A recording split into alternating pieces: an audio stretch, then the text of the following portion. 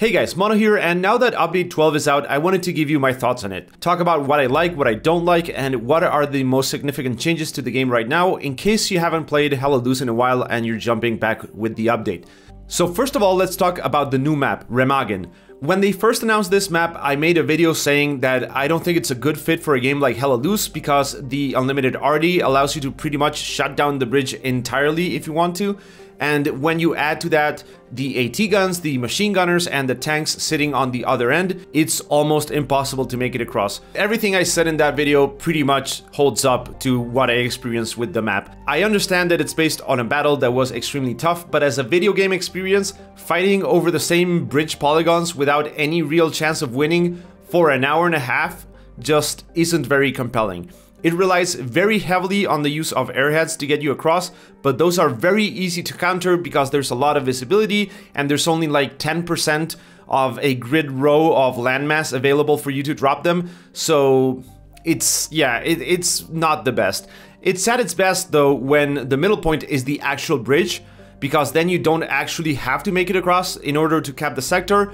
So yeah, it can be good if the teams don't actually use artillery as much as you can and don't really set up around the bridge, but otherwise it can get really boring, which is a shame because the other areas on the map are very cool. The town areas on the Allied side are very different from others in the game and they play really well, and the German side plays a bit like Hurtgen Forest, but with some crazy elevation changes and a better looking forest, so mixed feelings about it. It can be a good map, but it's very dependent on what that middle point is and the team's not actually using the artillery to its full potential. So I just don't think it's a really good fit for the game. I wish they had spent the time developing another map that would play better more consistently. The good thing is that there's a night version which plays completely different. Airheads are almost impossible to catch on night maps, and though I've never been a fan of the airhead, it does force you to really set those garrisons up for defense and makes for some very epic pushes between both teams. Night Remagen plays really well, I think, and most of the other night maps do as well. I haven't really played Kursk since the PTE, but I thought it was really cool to have such an open map with much lower visibility. I can't really say the same thing for either Foy or Purple Heart Lane though. Foy plays almost exactly the same as the day version. There's really not much difference in terms of how much visibility you have, and PHL as well. Purple Heart Lane is still Purple Heart Lane. The night cover gives you a bit more wiggle room when flanking, but again, the visibility is very similar, and I would like to see both of these maps with like a denser, deeper fog, especially Purple Heart Lane. I think it would suit the atmosphere of that map a lot better, and it would change the way it's actually played. Right now, it's very much the same. Hurtgen Night is pure insanity. You can't see much at all. Tanks are really blind, and for a map that's always been very heavy on the red zone garrisons, I think it's perfect. I need to play more of it, but the 2 times I played it so far, I really enjoyed it. Speaking of the night maps, I love the new muzzle flashes. They create this risk-reward thing where once you open fire, your position is very much instantly revealed, so you really have to land that first shot or you're pretty much screwed. I love the way it lights up the surrounding areas as well, though I do wish it were increased just a tiny bit more.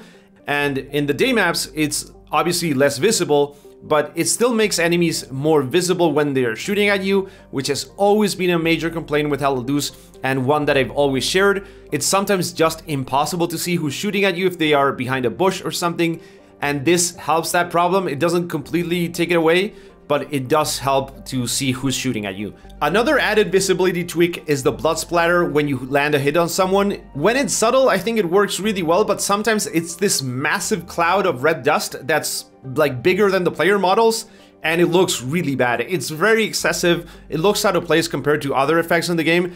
I think all of the blood splatter effects or models or whatever need to be reduced quite significantly. I'm pretty sure there are different ones depending on how far away you are from the player you're hitting, so maybe that's what needs to be tweaked or something. I like the idea, I think it works, but I think the implementation could have been better. I really hope they make some changes to it quickly because it just does look excessive and a bit out of place. I almost forgot to talk about Omaha Beach, which got 2 new versions with a bunch of new assets, and it looks incredible. The beach with all the boats and the tanks and everything set up by the allies looks amazing, and I think it provides for one of the most atmospheric and detailed areas that we've seen in the game so far. Hopefully that's a sign of what is to come in future maps and updates. The new warfare mode plays really great and highlights the best areas of the map. Omaha has always been one of my favorite maps, but the offensive mode made it play in a way that I don't think is the best.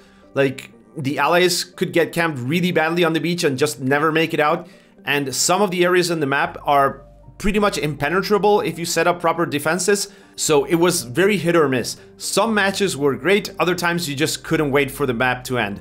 Warfare adds a whole new dimension to the map because you're not just fighting over the black circles, you're fighting in a much broader area for control of the map, and I preferred that approach in most of the maps in Helldivers.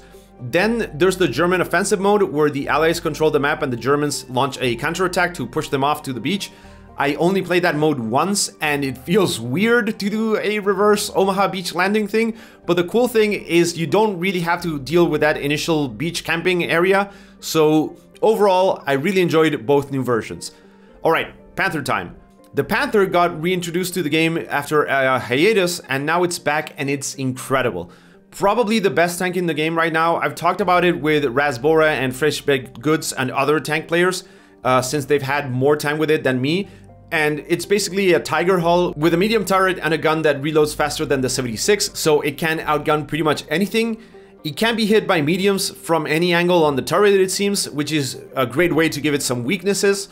And it costs 600 fuel, so it's the same as the Tiger, and I'm not sure if there's a reason to get a Tiger when you can get a Panther, because the added mobility and the angled armor on the front of the Panther makes it more likely to bounce shots, so it just seems like a better tank overall. And lastly, we have all the commander abilities and the flare guns. The new commander abilities both suck. The Precision Strike costs 500 munitions, which is more than a bombing run and a recon plane combined, which is 450. So it's really not worth it. If you need to neutralize a tank, dropping smoke artillery around it is a cheaper and slightly more effective way because there's no risk of you losing 500 munitions if the tank moves.